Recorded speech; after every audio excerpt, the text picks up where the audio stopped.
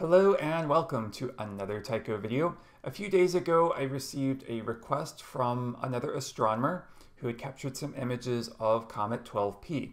And his question was simply, what could he do in Tycho to improve the resulting image? So what you're looking at here, this is his initial effort at processing the data. And I want to state up front that I am by no means an expert in astrophotography. Most of my expertise is in creating astrometry and photometry measurements of moving objects, things of that nature. So for me, this is somewhat a little bit outside my domain of expertise. However, I do have some familiarity with the tools and settings in Tycho to produce nice looking images. So that's kind of the whole point of this video, is to walk through the steps that can be done in Tycho to ideally achieve an image that might be somewhat of an improvement over what we have here. So the first thing I'm going to do is to launch the Tycho software. So here is the image manager, and I'm going to go to list, add images, and I'm just going to add in the images that he provided. There are 37 images here, and they're each 30 seconds in duration. Now a little bit more background information. These were captured with a 110mm refractor telescope using a color CMOS camera. Now beyond that, I do not know much about these images. For example, I do not know what calibration, if any, was done to these images. Did he use a dark frame or a flat frame or anything of that nature? So with that being the case, I'm going to go ahead and go to Action, Calibrate Images, and just do minimal amount of calibration. I'll choose Normalize Images and Fix Hot Pixels. So with that, I'll click OK and give it a moment here to complete that operation. And because these images were captured with a color camera, then I have to choose debayer operation as the next step here. So I go to Action, Debayer Images, and all this does is it separates out the color channels into different files here. So we'll have output is split RGB, so the red, green, and blue color channels will each be stored into a separate file, and the mode here is variable network gradient. So these are just the settings that I'm using here. If you want to learn a little bit more about them, you can. So I click OK and give it a moment here to complete that operation. The next step then is to do plate solving. So I go to Action, Plate Solve Images, and in this scenario I have unchecked Solve Only the Reference Image. What that means is it will try to solve all of the images, and this usually works quite well unless you have extremely wide-field instrument, in which case it might not work. But really, even if you can't have it plate solve all of the images, you can still carry on through these steps just fine. You'll just have to choose star match rather than WCS match as the alignment mode of operation. And I'll get to that in a moment here. So these are the plate solve settings that I have here. Just basically a lower and upper bound, and I have auto for the other settings here. And again, I have it to solve all of the images by unchecking this option here.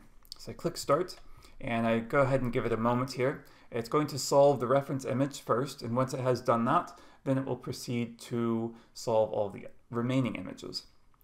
So it's already found a solution for that reference image. Now it's extracting sources for all of the other images here in the data set.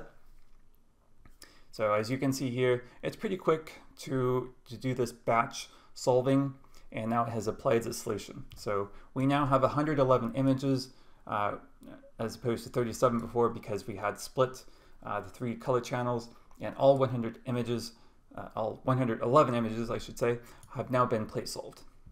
So now the next step is to do alignment. So with that being the case, I can go to Action, Align Images, and because I have solved all the images, I can choose WCS Match as the alignment mode. And again, if for some reason you're not able to solve all images, that's okay. You only really have to solve just the reference. If that's the case, you can always choose star match. But here, because I have solved all the images, I can choose this option. World Coordinate System is what WCS stands for. And basically, again, it's just going to align the images using the plate solution attached to each image. So it's a nice option to have, but again, not required. And if you want to, this is the interpolation mode I'm using, Lanczos 3. So I go ahead and click OK, and it's pretty quick because it already has a plate solution on each image. So alignment has now been completed. So now I go to Action, View Images, and give it a moment here to do that. And now here we are looking at, this is a monochrome view, but we'd like to work with color. So now I can go selection by filter and choose auto RGB. So automatic red, green, blue, and that's going to create a stacked image using the color channels. So as I zoom in here, certainly this is a nice initial step, but certainly more work to be done. The core is vastly overexposed, so we want to do something about that. So what can we do? Well, we can go to Settings, Display Stretch, and choose this hyperbolic stretch as the option.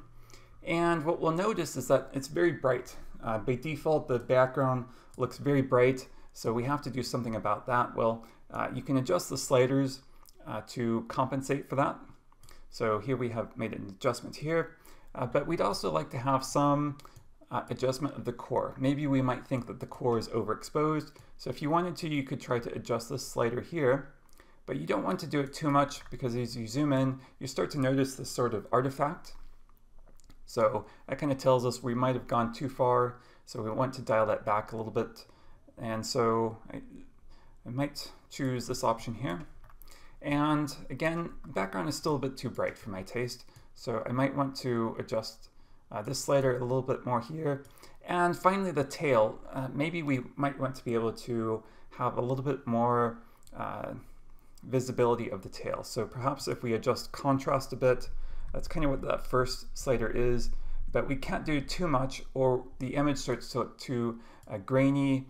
It might have a bit more gradient appearance. So again, this is just personal taste, but I think that might be a reasonable setting here. So this is kind of a nice improvement over what we had before. So I'm going to go ahead and do File, Save Entire Field at 1x Zoom, and then just choose a file name. And having done that, we can now see a comparison of before and after.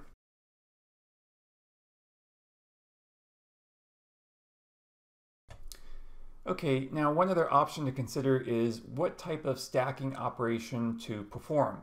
What I mean by that is you'll notice that there is a setting here called dynamic stacking, and associated with that is a drop-down menu.